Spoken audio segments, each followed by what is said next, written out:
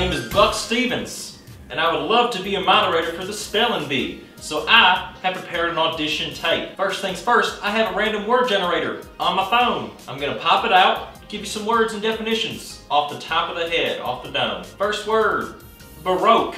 Baroque can be defined as the act of being really fucking broke. Baroque used in a sentence.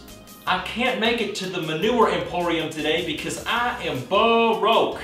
The next word is Elon. Elon is defined as the first name of the Tesla wizard that will one day save us from artificial intelligence.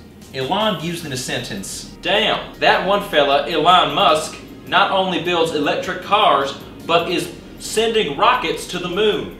Here's another word, fastidious. Fastidious can be defined as the motor car racing crime-solving movie franchise starring Vin Diesel. Fastidious used in a sentence. Quick, kids, get in the car, buckle up! We're about to pull one of them fastidious films. The next word is panacea. Panacea is defined as the act of taking a really wet shit and urinating at the same time. Panacea used in a sentence. I had a super large chili cheese dog and a huge ass Sierra Mist, and I am way overdue for a panacea. Ennui.